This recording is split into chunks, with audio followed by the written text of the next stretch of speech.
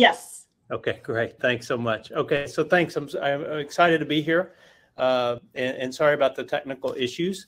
I'm gonna talk a little bit today about RedCap, sort of the origin story of RedCap, but also some stuff that we've been working on specifically over the last 2 or 3 years called clinical data interoperability services that we're really excited about.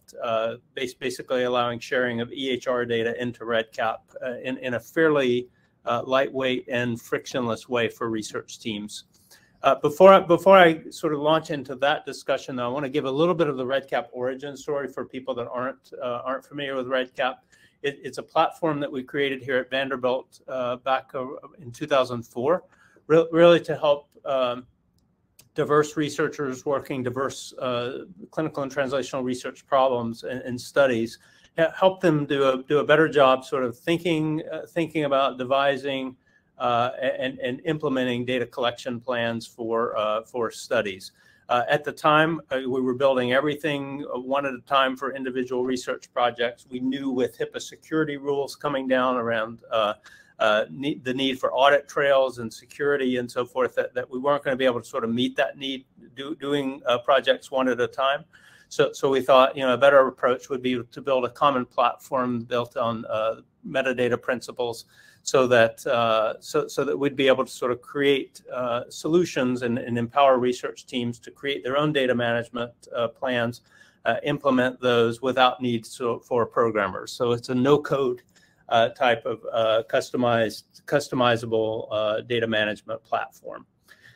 We started with case report forms and making sure that research coordinators at the time could sort of build and operate with electronic forms and all the validation and the bells and whistles that are associated as such would be sort of baked in and built in. We also were very serious about the HIPAA security rules, and so made sure that we put in lots and lots of audit trails and data logging features. And then at the advice of our researchers that we were working with, realized that we needed to also make it really easy to get the data out in various statistical packages, including R, of course. And so that was sort of the origin of RedCap. It worked pretty well at Vanderbilt, and so we started talking about that at national meetings. One of which a would-be colleague from the University of Puerto Rico expressed interest, and so we started sharing with the department there. One of the nice things about Puerto Rico was my key collaborator there was a biostatistician, and he taught me a lot about sort of how to get the data out and customize for import into R. That was sort of the origin story of RedCap, and as well the origin story of the consortium. We wanted to create a scalable model to be able to disseminate and share at no cost to academic, nonprofit, and government organizations. And as of this morning, we're at about 6,000 institutions across 147 countries. The really cool thing about that, though, is not a lot of dots on the map. The really cool thing about that is we've always sort of devised and thought about RedCap in a philosophy that used systems get better. And so the way that works with the consortium is the infinity diagram that you see in front of us with this screen. And that we're always listening to our research community, not just at Vanderbilt, but across that consortium. We listen, learn, and prioritize features. We then go and build and test those and disseminate them out to that larger RedCap consortium. Local experts, decide which features and functions they want to deploy for their local research community. They then deploy that out, train the users, support the users, and typically in those exchanges, that's where the suggestions and for new features come from, and then we just kind of complete that virtuous cycle. We release features and functions on a monthly basis to that RedCap consortium, and so if you think about that trip around that infinity diagram once per month, we've been working about 16 years. So a lot of researcher-derived or researcher-informed innovation that's happened over that time. Almost from the very beginning, though, this was a question that we got both at Vanderbilt and across the consortium. Can you help me get my data out of the electronic health record into my research database? That's really hard, and particularly 16 years ago, it was really hard. And you had to sort of get into conversation about standards and being able to sort of get the data that you want mapped to the way that you want it. The fact that EHR vendors were exchanging information or not, in very standard in very bespoke ways. But with the advent of FHIR technology, which is a relatively new standard, but it's mandated by the ONC to be used with electronic health record and vendor systems. And so the advent of FHIR really about 6 years ago, really allowed us to operate in a better way and to build this as a scalable solution that can be exported outside of just our Vanderbilt system and our Vanderbilt EHR. We published a paper on this last year in September. It's called RedCap on FHIR Clinical Data Interoperability Services. And that paper has the figure that I'll kind of walk through now.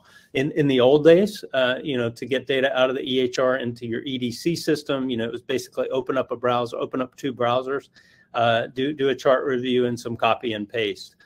Before FHIR, we did build some API-driven platforms to allow folks like us, who had a research data warehouse at your institution, to be able to sort of build into the API of RedCap and create some transfer of functionality. But again, what we found was we could do that at Vanderbilt. Maybe 5 or 6 or 10 other institutions sort of had both the data warehousing capability as well as the API programming teams to sort of pull that off. With FHIR, we're able to do it much easier, and we don't have to sort of rely on a bunch of internal infrastructure. And I'll kind of get to how do you get it turned on, with a particular EHR in just a moment. When we thought about the use cases of why people were asking us to get EHR data into RedCap, really we focused first on what we call clinical data pull. And maybe the best way to think about that would be a prospective study where I've got case report forms that are sitting there with expectation of structured data coming into them for a particular visit, for a particular patient, for a particular lab. That's a really good use case, but when we rolled that out at Vanderbilt and said, hey, we've got this functionality in RedCap, come and get it, about 50% of our folks said, yeah, that's good, but that's not what we want. What we want, and then they would kind of describe what they want, and we realized it was less of a prospective clinical trial with associated case report forms, and more like a data mart or a registry type project. So eventually we built both of those into the features of this framework and technology. We call one clinical data pull. We call the other one clinical data mart. As I mentioned, we are using FHIR standards, and there are a lot of FHIR resources out there. But one of the things that we found was that many of our most requested data mapping and exchange structure comes really from only a handful. Patient would give you things like demographics, medication is self-explanatory, observation resource for labs and vital signs, conditions, and allergies, as you see on the first column or the second column. But as we've evolved, we've also added recently, the ability to support R4, which is another sort of the next version of FHIR, and some of the resources there that we've been able to pull in are encounter immunizations, more specific around core characteristics with observations and adverse events. There are many more, FHIR resources that can be mapped and sort of utilized, and I'll speak to some of those in a moment. But again, the really high points, most of what the researchers are doing in clinical and translational research, at least in the capacity that we typically work with RedCap, are encapsulated here. At Vanderbilt, I'll talk a little bit about the consortium at large in just a moment. But at Vanderbilt, I checked this morning, and we have 132 projects using that clinical data pull or the prospective clinical trial or study integration services toolkit For the registry use case, we've got 54, and you can kind of see there on top the data values adjudicated into or imported into both.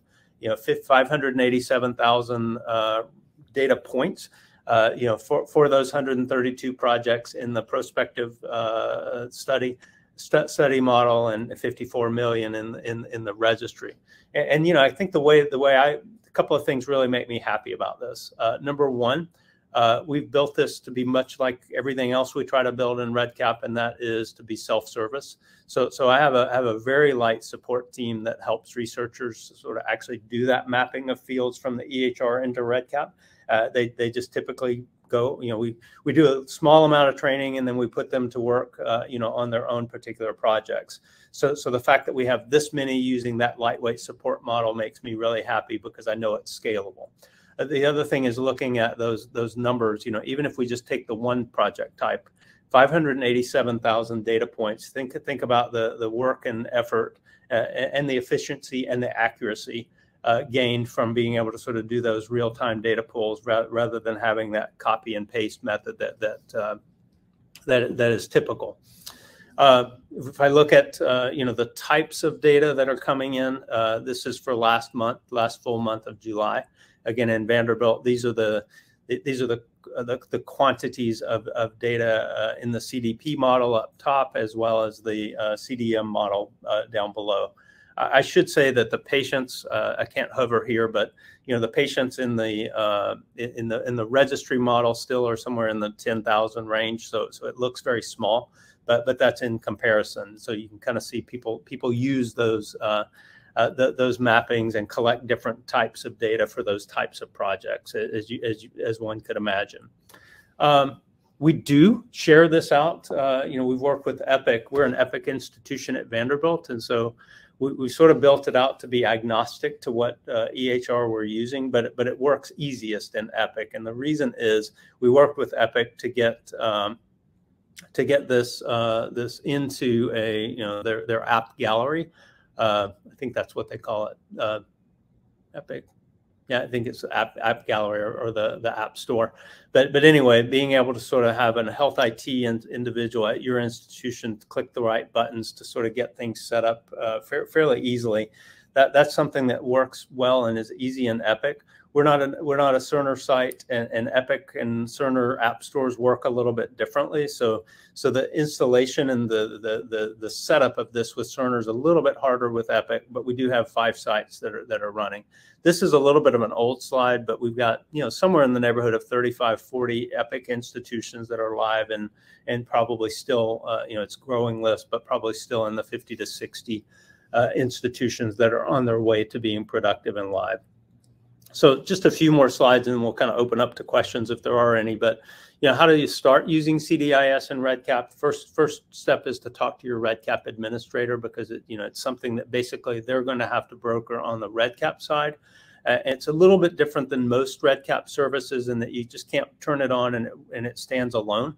You have to have some help from your health IT group. It's not a heavy lift. And again, if you're in the Epic world, it's really quite easy from a technical standpoint to sort of download something from the app market, looks like, and apply that locally. That said, permissions and governance, it's the easy part's the technical. The harder part is getting the right governance and the right folks to sort of okay this at the institution level, and figuring out how you want to sort of deploy it around which projects and under what conditions. But technically, it's pretty easy.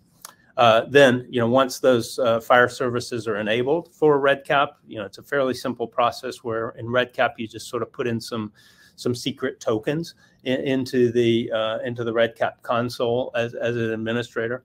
But then it's just enabling these services for an individual project. And I've just got one really quick screen here that kind of shows a little bit of the RedCap screens for sort of starting the mapping process for an individual study. Again, it's not rocket science, but it does take some due diligence from a research coordinator, somebody that knows the data. You can see here I'm just searching for HDL and seeing what's available in my EHR at Vanderbilt. The next step would be to click this one and then map it to my RedCap field. You know, as I mentioned earlier, there's lots and lots of resources. We typically go for the ones that are more scalable, more usable, rather than trying to sort of boil the ocean. But there's a lot more room for evolution as we go forward. I want to give some acknowledgments to a lot of folks on our team, not just on the RedCap team, but across you know, our EPIC team, as well as you know, others within the institution. This has definitely been a team effort. And I want to thank you for the opportunity to speak. So I think at this point I can go back and field any questions if there are any. Thank you very much. That was, I'm eagerly hoping that we can get that implemented at Mayo. Have you run into institutions that have said, no, this concerns of security or clogging up the data, IT? Yeah, I mean, I mean, we definitely see that there is, you know, there's 35-ish that are live now, and 50 or 60 that are perhaps on their way. I mean, I'm really not out there trying to say, you know, to Mayo Clinic or anybody else, you know, you need to do this. So you know, that feedback probably wouldn't come to me. But we do see that, you know, it does take time to sort of get it up and running. We do have office hours that we provide from RedCap, and you know, invite people to bring their security team or their health IT team or their RedCap team to those office hours. But yeah, I mean, yeah, I think I'll just leave it at that. It's always a process. It is. Are there other questions that people have?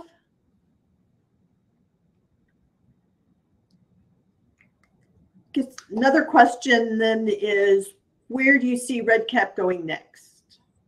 You know, the very next thing that we're going to deploy, probably within the next couple of months, is we're about to sort of roll out some new functionality around document storage. We've always had document storage in RedCap, but I'm really excited about some of these new features that allow sort of folders within folders within folders, and thinking about sort of keeping the data, keeping track of data that are not structured, but you know, being able to sort of shoot in images or ECG waveforms, et cetera. Being able to do that using the API, I think will create some new. We'll watch really smart people doing really clever things with that functionality. I think we'll continue to do. I actually think the CDIS stuff that we're talking about here, we're just finishing a study. We haven't published it yet, but we've got some great metrics around time efficiency and even data quality for this versus when compared to a study where we weren't using it, but we're using traditional methods. I think that will create some good buzz and create some good ideas going forward for next generation in this work, including maybe risk-based monitoring, which I think is a really cool use case. And then there's a question in terms of the Part 11. Well, just in terms of the process for getting the CDIS implementation at your institution. Yeah, I'm sorry. I think I cut out a slide I meant to include, and that had a link to that had a link to, you know, for more information, here's where those office hours are. I think the way I would really start that, though, would be just to go to your RedCap administrator, and we've got all kinds of community resources for those folks. You know, let them know you're interested, and that might encourage them to sort of move forward with the communications. And we have office hours as well as lots of documentation artifacts around it we can share. Well, there are a few more questions, but I think we need to move on at this point. Maybe answer in the chat. There's some questions under the Q&A section. Will do. Thank you very much. I appreciate it. Thank you very much.